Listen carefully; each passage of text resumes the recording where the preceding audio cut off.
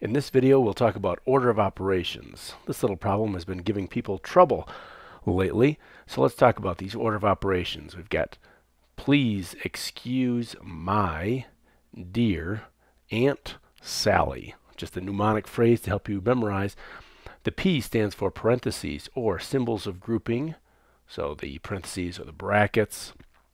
E is exponents, so if you have something like 5 squared, this 2 is the exponent, so you do the exponents before you do multiplication and division. Now this multiplication and division, I'm going to put this in brackets because you work this left to right.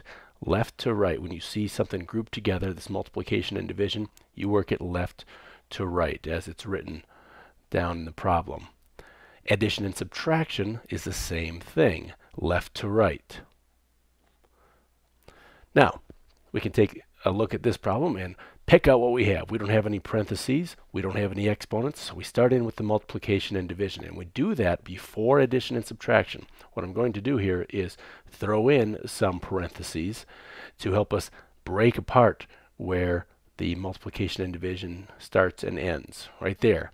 We've got multiplication right there, we've got division right here. So let's simplify those, and what we're left with is 6 minus 1 times 0 is 0, plus 2 divided by 2 is 1.